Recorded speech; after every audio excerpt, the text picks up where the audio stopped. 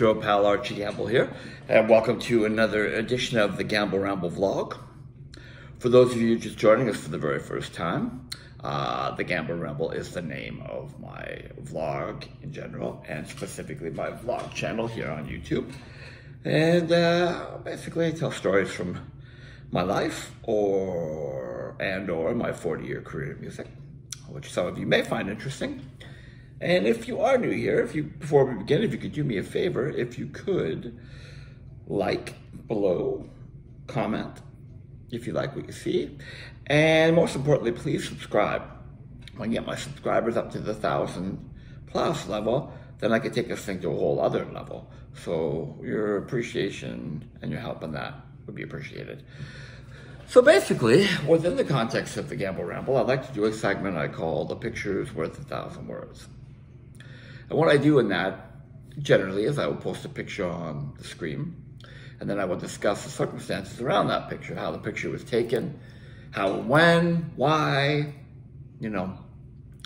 So when I do these segments, I try to pick a pretty interesting picture to make it something that's worth your time. And I'll insert today's picture here. Yes, that is a picture of a much younger me with Hollywood legend and heartthrob George Clooney. Nephew of the great Rosemary Clooney, by the way, for those of you who didn't know. Anyway, in case you're living under a rock. So this picture was taken in Chicago, Illinois in September, very early September, 1997. I believe it was the first week in September. And I will explain how the picture came to be and the circumstances surrounding it. So first of all, I'm not sure if the picture I posted is just George and I, or if I've edited out my good friend Steve Georgakopoulos. He was in the photo as well. And I'll try and find both. I know I have both. But, apologies, Steve, if I can only find the picture of me with George. So I'll explain how this happened with, as I said, my friend Steve Georgakopoulos, the Georgakopoulos brothers, Steve and his brother Dean, and I had taken a road trip from our home here in London, Ontario, where I'm filming from today, in Old South, Wortley Village. And we had taken a road trip from London and drove to Los Angeles and back. So it was kind of circuitous, I get too early in the morning to speak, circuitous route. The way we did it was, on the way, we stopped in Ohio, Nashville, Memphis, and where did we go from there? We went through Texas, and geez, I can't even remember all the places, but we made a point of hitting these cities for a day or two at a time, and going to Sun Studios and in Memphis, and you know, going to Music Row in Nashville, and just went out for a few drinks in Ohio. I think we stopped in Cleveland overnight. Hello, Cleveland. And then accordingly, we did the reverse on the way back. We stopped in Los Angeles, stopped in Vegas, we went to Denver, Colorado, we went to St. Louis, Missouri, and there's a few places that we went to. So basically, I can't recall them all if I'm honest, but it was a great trip, and all in all, it took us about 3 weeks. We all had a chunk of time off, and I should explain that Steve and Dean are brothers, very good friends of mine, and the three of us played together in a Kiss tribute band called Alive. I'll insert a picture here. Some of you may know me from back in the day. Alive was a great experience. At the time that they existed, late 80s, early 90s, they were the penultimate Kiss tribute in the world, recognized as such by Kiss. And they started when it was, you know, you couldn't buy costumes that were made by the same people that make Kiss costumes. You had to have this stuff made by hand, and you had to hunt down the authentic guitars. They were incredibly accurate in the details of their show. It was a real pleasure to play for them. So in the process of playing with them, Steve and Dean and I in particular became very good friends. And this road trip came at a time when we all had a chunk of time off.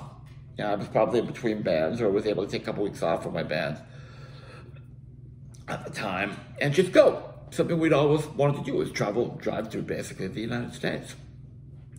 And it was an incredible experience. Maybe someday I'll do a vlog about that trip. But I digress, as I tend to do. Sometimes I digress when I'm with you. Anyway, so let's focus on the trip itself. As I said, the end game, the end result of the first section of the trip was getting to Los Angeles, spending a week in Los Angeles. So essentially it was like we took a week to get there, stopping and stops on the way, spent a week or more in Los Angeles, and then on the other side, spent a week driving home and stopping at various points of interest.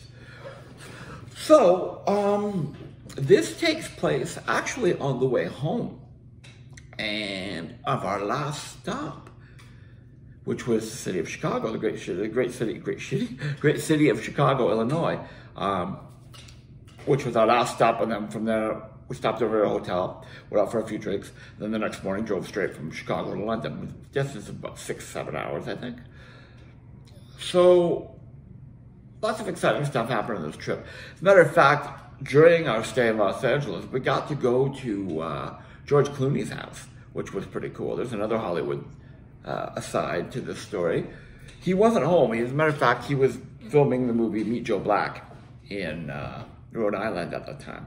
But a friend of ours who we had met when touring with Kiss in '95, she worked for Kiss. She also worked for Brad Pitt. Did his hair and makeup. And when he was away filming on location, she would take care of his home and his dogs. He had 5 Irish wolfhounds, huge dogs. Feed them, take care of them. And for insurance purposes, someone had to occupy the house. So she and another young lady took 12-hour shifts. I'm sure it wasn't hard work for them, sleeping in Brad Pitt's home.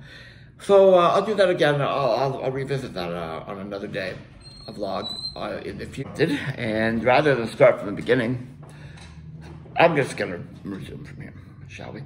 So, as I said, yeah, we were, a friend worked for both Kiss and Brad Pitt. And when we were visiting her in Los Angeles, she invited us to come to Brad's home and check it out.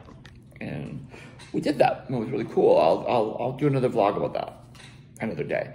As I said, he wasn't home. We didn't meet him, but we got to hang out in his house and see some pretty cool stuff. He takes a souvenir from every movie set that he's on. He had a chandelier in his home that was from the set of Interview with the Vampire. Another time, another vlog.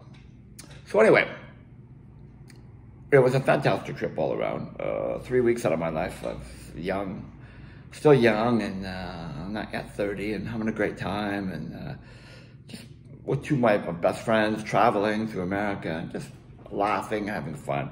That was a great trip. So as I said, on the way home, the very last city we stopped in was Chicago, Illinois. And we got a hotel, checked in. And I was interested, you know what, the last night of our tour, so to speak, why don't we go out and get a beer? So, being young, single guys that we were, we decided we needed a little culture in our lives, and decided to go to the ballet, a strip club. Now, I can't for the life of me remember the name of this club, but it was big, and there was a lot of beautiful women there. And we went, just, you know, a couple hours to kill. When you get an early night, we were doing the final drive home the next day, 5 or 6 hours, as I said, back to London. And, we didn't get buggered up or anything, but just had a few drinks. And it was pretty fun. So we're sitting around this club, and this club is packed, right? And I honestly can't remember what day of the week it was. But, we're sitting around having a few beers, 3 of us are at a table. And, you know, if you've been to one of those places, you know what it's like. There was constantly girls coming over and wanted me to buy them drinks and get lap dances and stuff. And we're good boys, we just had beer, no lap dances. So we're sitting there at our table, and over to what would be your left, my right, see a big commotion. A bunch of people gathered around in kind of a circle. I was sitting there, kind of checking it out in my peripheral vision, not really paying attention. And Dean Georgakopoulos, oh my love, hi Dean, if you're watching this, he's kind of squinting, looking over, and goes, that looks like Batman. Now, I'm not a big action movie buff. I don't watch those kind of movies, generally speaking, and stuff. So, DC or Marvel movies, anything like that.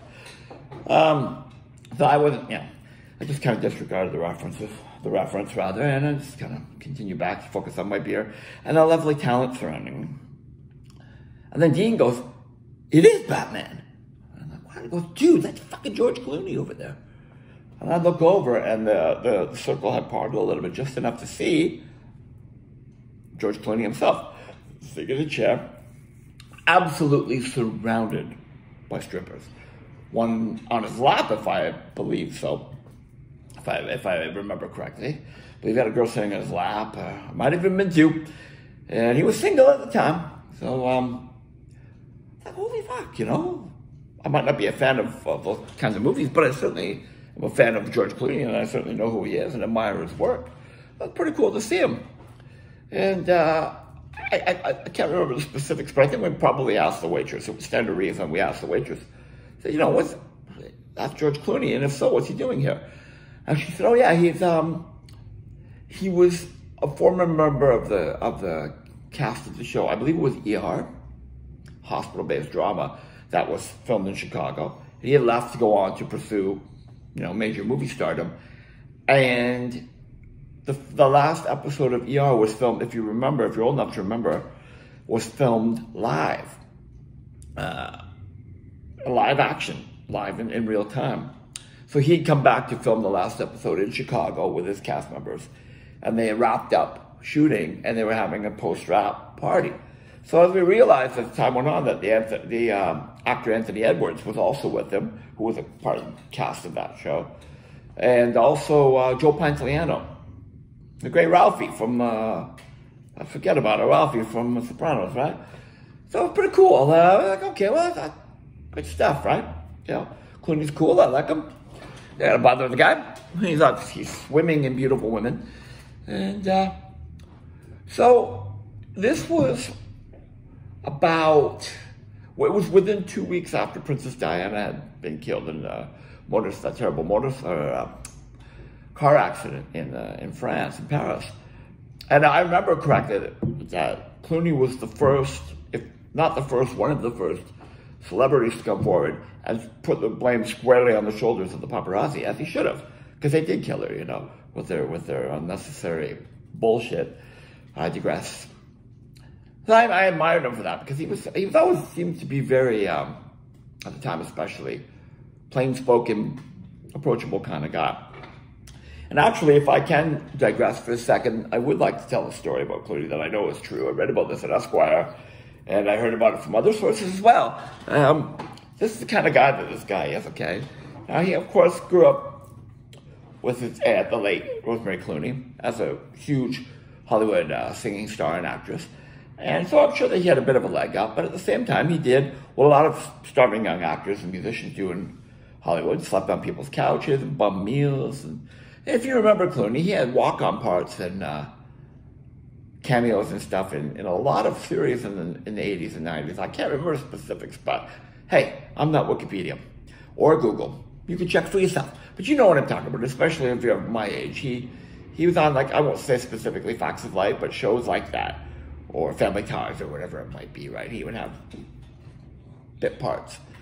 And so during his time coming up, he had a lot of help from a lot of friends. And the story I read about in Esquire, I'll encapsulate it and give you the short form version. He had a dinner party one night for, I believe it was 14 friends. He had a big giant table set, 14 place settings, and he had wait staff, butlers, maids, and everything in place. So they ate this meal, good wine and champagne and everything. And for the dessert course, a team of tuxedo waiters brought out these, I think they were Gucci bags, and put one in front of each person at the table, all 14 people. People opened them up, and there was $1 million cash in each bag. And he basically gave a little speech where he said, I wouldn't be here where I am without the help of all of you. And you've all been specifically invited for a specific reason that somewhere along the line of my career you helped me out. And I want to repay you.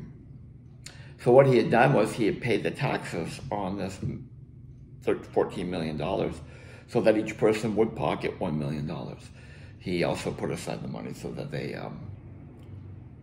he paid the tax on it so that they would get the full amount, which I thought was an incredible thing for him to do. Matter of fact, I remember hearing one guy who was some type of very successful businessman at the table said, you know, I don't need this. And George said, well, then donate to charity, whatever you want to do with it. It's yours. So, anyway, I've always liked the Cloonster. He's always seemed like he's got his head screwed on straight, you know, pretty down-to-earth guy. So, we continued on with the night. There was a pretty big buzz in there with them, these three actors there, especially Clooney, you know. And at one point I got to go to the bathroom, and literally I turned a corner and I almost ran smack dab into him. I thought, hey, you know, you're George Clooney. Huh? Duh, which he obviously hears a million times a day. I was pretty drunk, and I was probably a little tipsy myself. I said, yeah, I said, hey, you know, it's really nice to meet you. I really admire your acting, you know. He said, oh, thank you very much. And I remember I said to him, I said, listen, I have to tell you, I really admire the public stance that you took against the paparazzi last week after Princess Diana was killed. I said, you know, I can't even imagine what that must be like. They're horrible, you know. And I remember exactly what he said to me. He goes, yeah, they're vampires. He said, they're vampires. It's, you know, it was just basically a quick conversation about, you know, the price of fame. He said, you know, he goes, I know what I signed up for, but, you know, these people that are going through your garbage and, you know, waiting for you when you're taking your dog for a crap at 3 in the morning, or, you know, just a necessary intrusion into your life. And I said, yeah, anyway, I talked to him a little bit about it. Shook his hand. I said, yeah, man, I really admire you for that, you know. And I said, yeah, nice to meet you, and went on his way. And we went on our way. So then, fast forward a little bit, get a little later in the evening, and we've been there for a couple hours. Said, you know, let's get back to the hotel, get some sleep. We've got to drive back to Canada tomorrow. The adventure ends. So we're out front, and valet parking brings the car out. And I forget that Anthony Edwards guy was there, actor. I recognized him, but I never couldn't tell you what he was in. But I knew that he was there because he was filming that ER. We asked him, said, hey, do you mind if the three of us, mind if we get a picture with you? And he totally shined us off, like just, and walked. And we just started laughing, like, okay, whatever, buddy. Didn't want to meet you that bad anyway. And then Joe Pantoliano came up. Hey, yes, yeah, Joe, you can get a picture with you. If I can find it, I'll put it in here.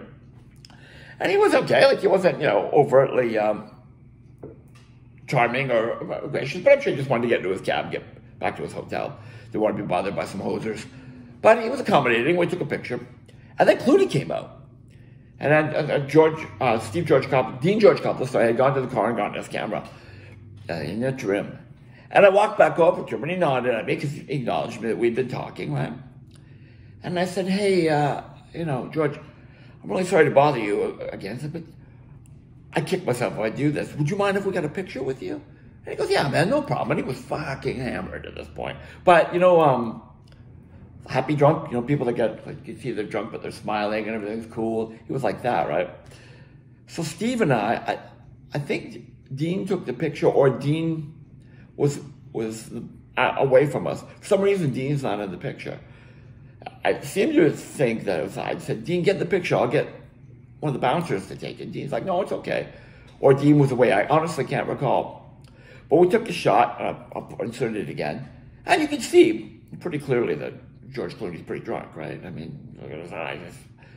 But he couldn't have been nicer, you know, with a real nice guy.